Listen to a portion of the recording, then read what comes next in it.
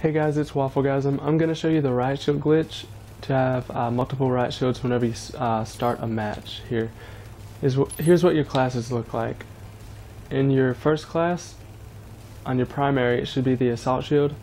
It doesn't matter about equipment, perks, wildcards, anything, as long as you have an assault shield as your primary.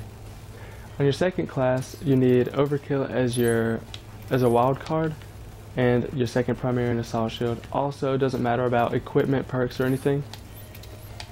Alright, let's hop into a match. Jamais me ghost.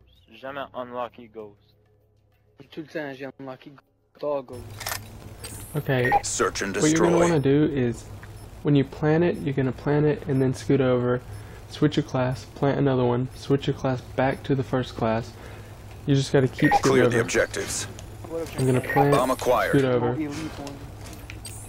plant, switch my class, scoot over, plant, switch my class, scoot over, plant. If I don't scoot over, it just picks that riot shield up. And I got down 4. You can usually get down 4, 5, 6, or 7. I've seen somebody get 7 one time. And yeah, it doesn't really help you much. It's just pretty cool, fun to do.